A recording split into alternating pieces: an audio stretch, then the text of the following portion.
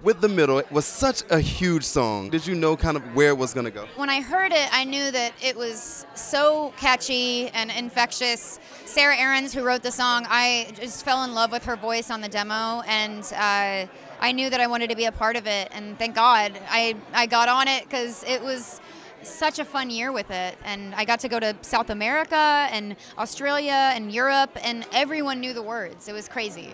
Yeah, and what's the craziest place you've heard it? Because the song was everywhere during the summer.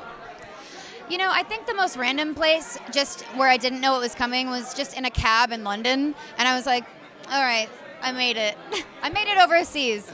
You made it overseas and on the stage with Taylor Swift. How was it performing this song with her? Oh my God, just transcendental. We were in my hometown at the Cowboys Stadium in Texas, and I just got to watch her work all day, and I'm obsessed with her. I think she's such a trailblazer. I love that she so gracefully was this huge country artist, and then, you know, decided, you know what, I've conquered this world. I'm gonna like dip my toe in the pop waters, and it's just so seamless because she's a superstar. And by the way, you both look great. Prepping for such a legendary night like tonight, how does that prepare you for tomorrow? I mean, I don't have any like nutty beauty tips. Like, How do you like mentally prepare for such a big day as the Grammys? I pretty much require like 10 hours of sleep to even function. A lot of coffee, a lot of eye gels. You're a fan of eye gels.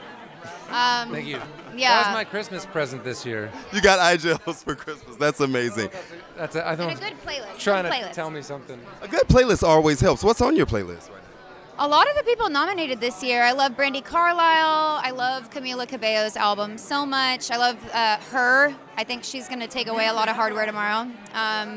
Chris Stapleton. I mean, it's kind of a little bit of everything. And have you thought about what's the first thing you're going to do if tomorrow works out great for you?